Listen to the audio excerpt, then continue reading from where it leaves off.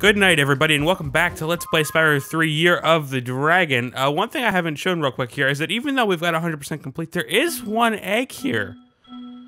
There's that egg at the very bottom of that list called Egg for Sale. And now if you're confused about that, well, don't be. Don't worry about it for now. Because anyway, we're going to be heading into the Crystal Islands in this episode. That is our main goal for today, and I think our only goal for today's episode. Because, well, Crystal Islands are actually a pretty kind of easy level, to be honest with you. There's a few things to deal with here. This is a little bit reminiscent of the Magic Crafters world from Spyro 1, because, well, there's a whole lot of magic things happening, like exploding crystal bits and flying beavers. No comment there. But yeah, so this is actually our first real foray into the actual worlds within Midnight Mountain. So I hope you're ready for it. This level itself isn't too bad. You see the return of the octopi from, or octopodes from the first, or one of the first levels back all the way in Seashell Shores, if you recall, way back at the beginning of the Let's Play. Way back, but well, no point in going way back. Let's go way forward, shall we? Yeah. So these guys explode, so you kind of want to be a little bit airborne for the most part around them. Makes your life just a tad easier. Just kind of stay airborne around them. And also, they have the little gem lamps here back from Glimmer. Also, I missed a few gems here on this first platform. They're just hanging around down here. They tried to hide from you. This level is actually pretty circular. And also kind of short, too. It's not gigantic, really, at all. It's, pretty short, but there's one kind of gimmick to this level here that we'll get into, well, after we finish clearing out the bottom of this lake here. Because, well, as always, gems are going to be important to us. Because even though we can already go fight the final boss, the Sorceress, well, it's kind of just best for us to keep on keeping on here. No point in really making the end of the game come too quickly, because we're just going to have to go for 100% eventually anyway. No point in getting it out of the way early. We'll save it for, well, until we've done all that we can. No point in rushing ahead. But anyway, the main gimmick of this level is that these wizards have stolen some magic, and they can make magic platforms appear for a limited amount of time. And then if they disappear again, you just have to talk to them again. It's no big deal. You can have them come up as many times as you want. It's not really anything that challenging. I'm not sure why they thought it would be, but for whatever reason, it is the challenge here. Anyway, there's this little egg here off on the island here. Just glide to it. Again, not that complicated. Maney. Typical dragon. Fairly easily hidden. There's nothing really that complicated about this level, honestly. It's, all things said and done, it's actually pretty, not exactly easy, but pretty simple and straightforward. There's one part that's a little bit difficult to this. Now, he is actually going to queue up a whirlwind all the way in there that lasts for a short while. No point in really talking to him before you're ready for that yet. Because, well, why would you? It's not like you're going to rush things just to get over there.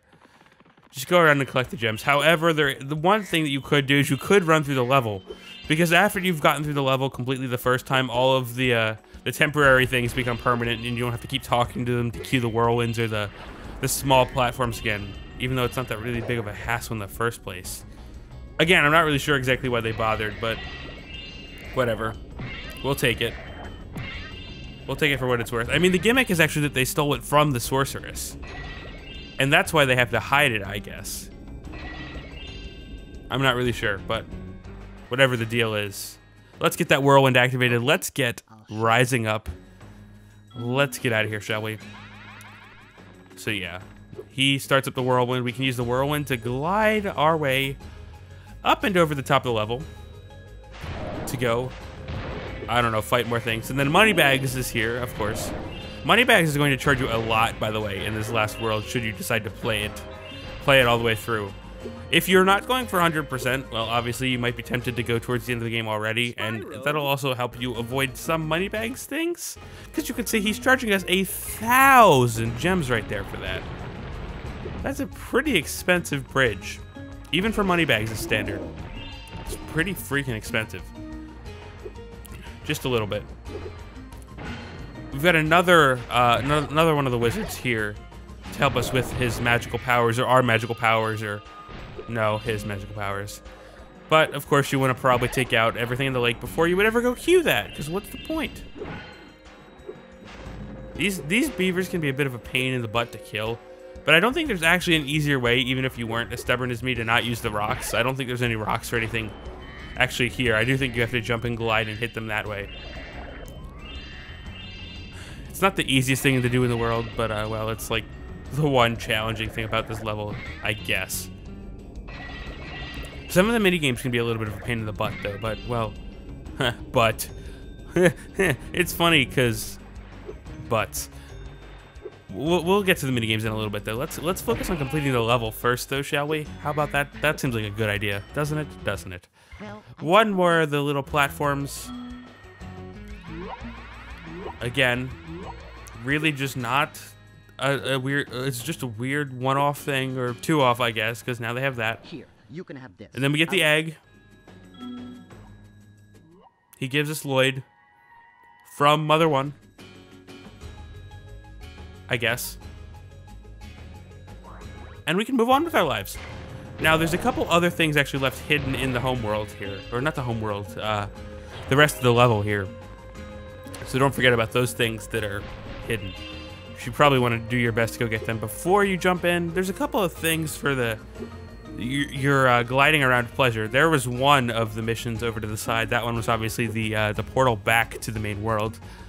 They gave us a nice locked chest here. We're getting that one out of the way early, apparently. And then there's a Bentley level here as well that you have to have unlocked. Because, well, you have to have Bentley unlocked by the end of this way. Anyway, there's another egg thief here who actually can fly around, a little bit reminiscent of the ending of Spyro 1. For those of you who've played that. I wound up cutting him off here. It didn't actually really take that long. I just kind of flew around like once and just cut him off when he came out from the back of these rocks here. Yeah, just do what I do. Not bad. You could probably even just take him out with a star if you're really good. That timing seemed to work really, really well. I mean, as you can see, there wasn't even a cut there. I just straight up just kept it because I was going to cut it. And I was like, what's the point? It was only like 10 seconds. It's only 10 seconds. Anyway, we get a Superfly power-up here. There's a couple of things we need to do with this. The first one here is up to get this egg, but what I recommend doing is actually flying and not doing what I do, but actually fly a little bit higher because there is the key, which is only a little bit further up, and then you just platform your way back down. Because you can't get the key once you've landed here now and the power-up's gone away. Because I think the power-up goes away by default whenever you rest up. The key, as you can see, is on that little pedestal up there. So we will have to get the power-up again to come back here. Because, well, you need to. If you want 100% the level. I mean, you could not 100% the level. I just like seeing all the little lamps from Glimmer everywhere, because those are kind of neat. Kind of little memories of Spyro 2 way back when. I don't actually know when the last time I played Spyro 2 was. It might have honestly been the Let's Play. I actually legitimately have no idea. Anyway, we finally got the key. So let's just fly straight over and unlock that now. And, well, I guess eventually start tackling the mini-games. Because that's probably a decent idea. Right? Right. Chest unlocked with the key going in backwards as apparently per usual. We get a whole bunch of gems. A whole bunch of gems. And, well, let's go see what Bentley has to offer. Because that should be fun. And, well, yeah, for those of you who don't know, there's two missions here. They're both only one egg. And a significant portion of our gems are actually in there. I'm still missing a few, I think, in the main world, but, well, we'll collect those in a little bit. Anyway, this is the Bentley minigame. It's pretty much a big pain in the ass, to be completely honest. It took me actually quite a while to do. And yeah, as you can see here with the whole thing where the later levels have so many gems, they're just hiding gems basically in plain sight in these giant things just so they can... I mean, that was, what, close to 100 right there, probably? Just because they literally have so many gems they need to hide, they just shove them all in the same spot. Because why wouldn't they? I'm afraid my magic show seems to... Yeah. Okay. Whatever, we'll bash some moles. It's whack-a-mole. So yeah, you have to not bash the wizards and bash those guys. It gets a little complicated, and if you fail this, it's almost always because I bash the wizards. I've never really I don't run at a time that frequently. Even though I come really close to it, which is what causes me to panic and then bash the wizards, but still, my point still stands. Also, try not to stand directly over the holes. If you're standing directly over the holes, they will pop right out and pop you into the air, which means that you can't actually swing down for a little bit. So it's a little bit it's a little bit of the not quite what you want to do, to be completely honest. But one thing as well is that I found is that if you're going to succeed at this, you're going to do it basically right away. Yeah, see, I was about to run out of time there, and I just whacked the wizard in just hopes that it would have actually been the mole, because I could have won it the first time. But it took me several more tries. But as I was saying, is that if you manage to do it, it usually actually winds up happening pretty quickly. Like, I think the time I actually beat it, and as I said, it took several tries. I beat it, and I still had some double-digit number of seconds left on the clock. It's really just how lucky you can get with the spawns, especially if you just are like me and a little bit whack crazy. I almost lost it there, because I'm pretty sure I pushed the button and it actually just didn't go through. And I was like, really pleased about that. Also, and you can whack two of them at the same time should you get yourself the opportunity to do so. And that's a pretty good way to whack up your score. Nice. Perfect. Accidental, I want to say accidental typos. Yeah, see, I got two at the same time.